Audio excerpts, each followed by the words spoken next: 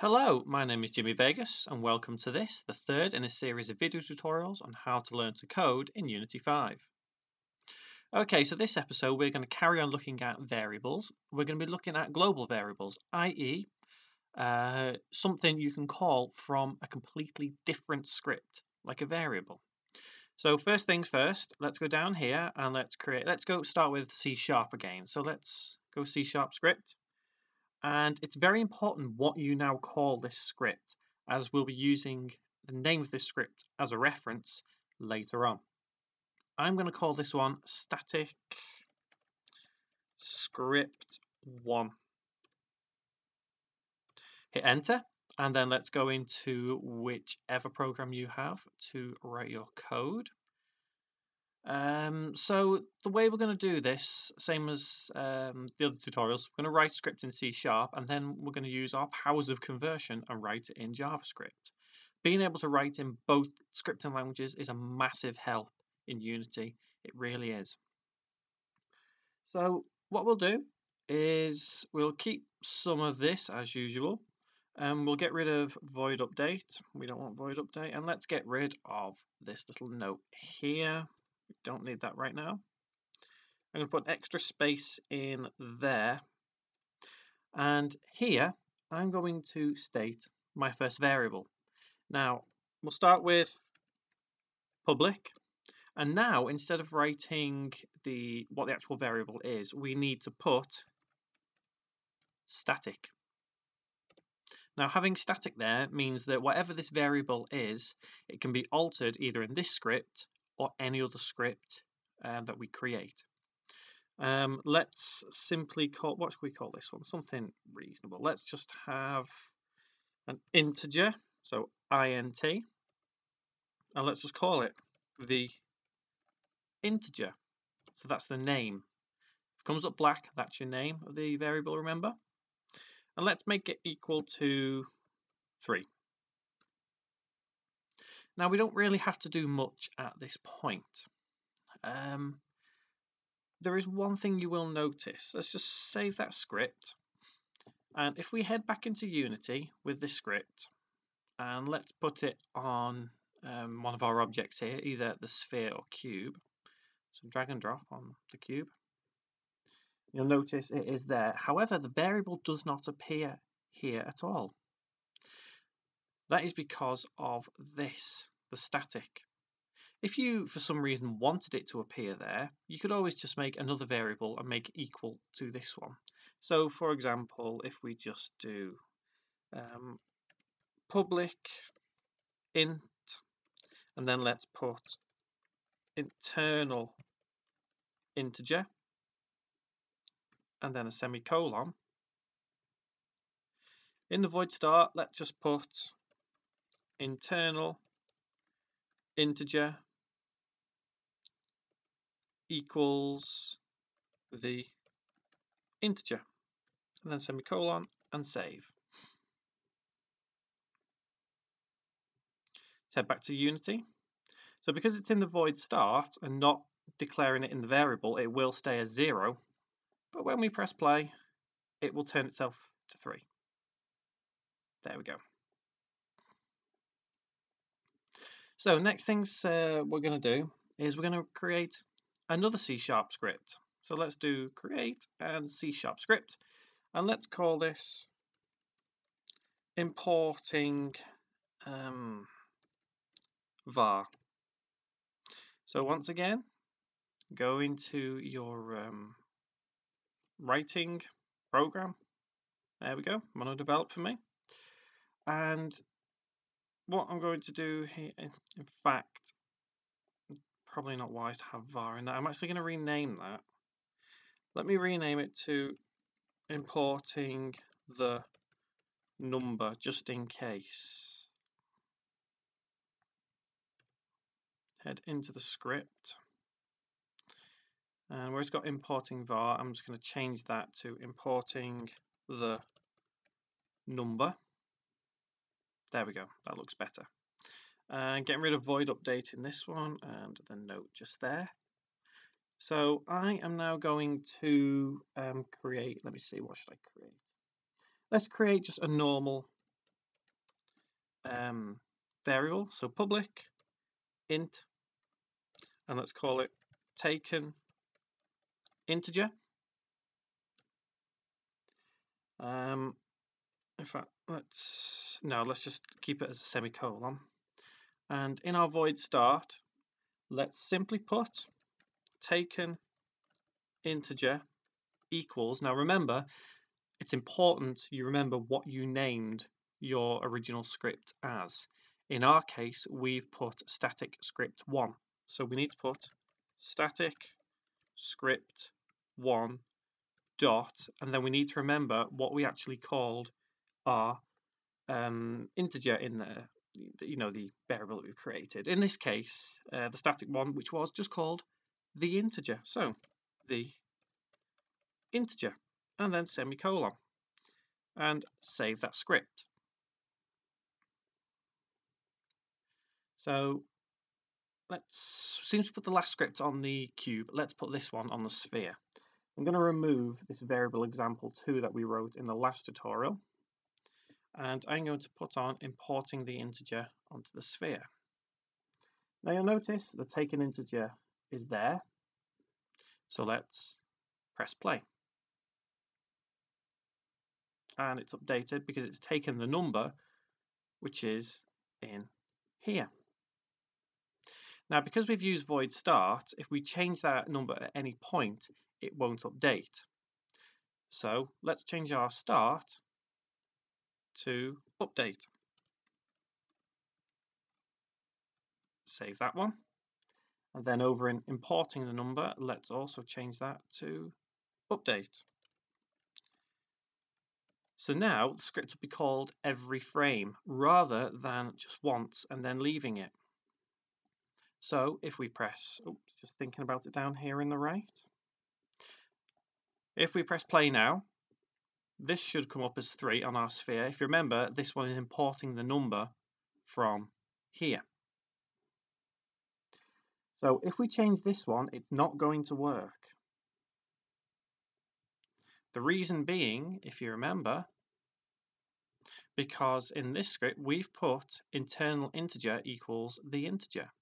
However, if we change this around and put the integer is equal to internal integer, let's get rid of that at the end, then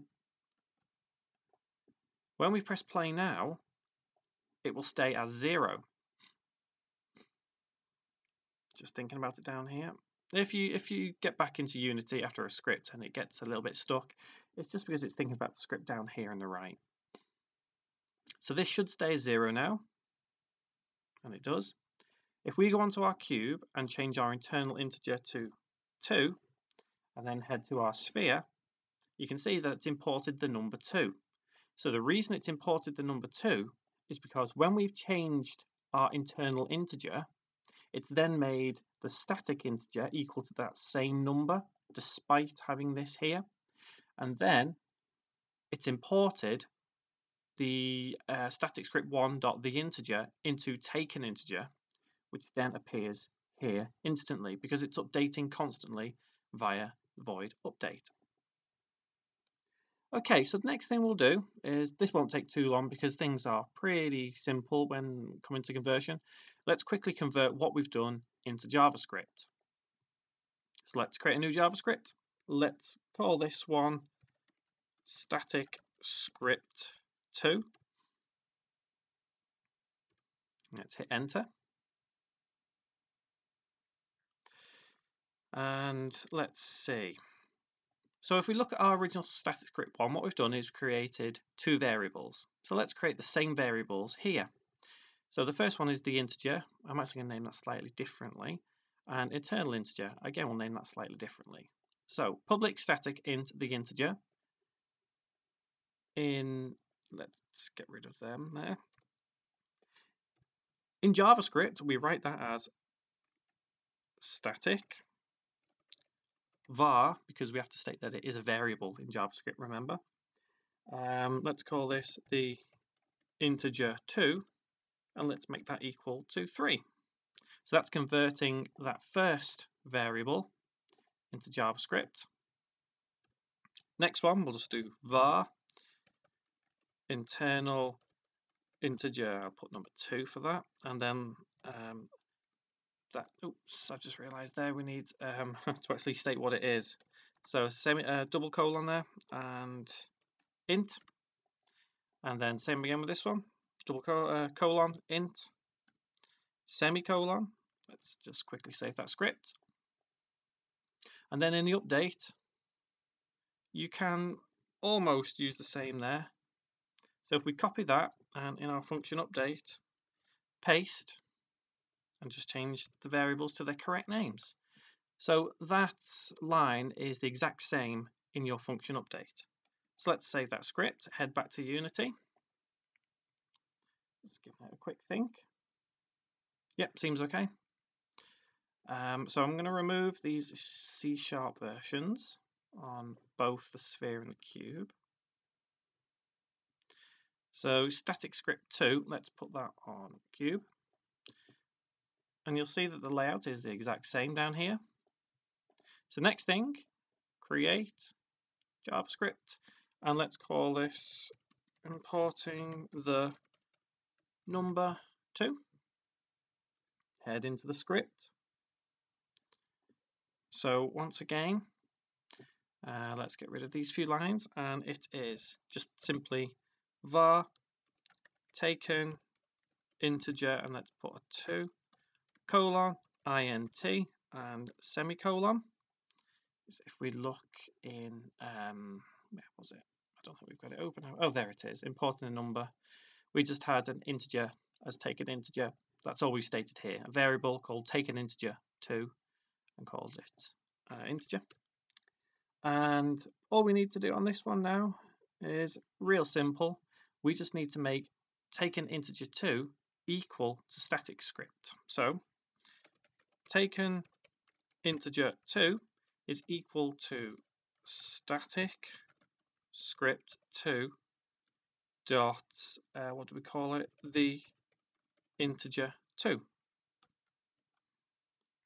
So we've taken this line and just made it the same. So hopefully, if we go back to Unity now, we just need to put this importing the number onto our sphere, just there. Oops, that's going a bit funny. Onto the sphere. And you can see that's all good. So let's press play. This one should come up as 0. It does. So let's change this to 6, and we should have the sphere set taken integer 2 as 6. Okay. So one last thing that we're going to try and do. Let me remove that component on the cube, and I'm going to put static script 1 in C# back on the cube. You can see it's 0. On the sphere, we have importing the integer number 2, which is this one. And what I'm going to do is I'm going to do taken integer. So we're referencing the C# script now. Sorry, no, that should be taken integer 2, and that should be static script 1 dot the integer. So just to be clear, this JavaScript script taken integer 2 is equal to a C# script static script 1 dot the integer, which is this one. If we save that, give it a second just to think, it cannot do it. The reason is because they are two completely different scripting languages. You cannot take information from one coding language to another. It just cannot seem to recognize it. So if you're taking numbers from, if you're in JavaScript and you're trying to take numbers from C#, you can't do it. You have to write that script in C# and vice versa. So let's quickly change that back to what it should actually be. Oh, one quick note. The reason I know that's an error is because down here you can see it's thrown up an error. Just in the console, if we clear, it'll leave this one here. It doesn't like it. So let's change this script back to what it should be. Head back into Unity, and this error should disappear. There we go. So now we just have the clearable errors. Okay, so we'll leave that tutorial there for now. That is global variables. as long as you remember to do it all in the same language. We've learned some more here about switching languages, converting, doing language conversion. We'll do more of that later on as well. It's good to know how to do it. The next episode, we're going to be looking at controlling objects in your scene with code. So until then, just maybe take a look at our other videos, try and do some conversions on code through them, and you'll pick up things quite quickly. So once again, thank you very much for watching.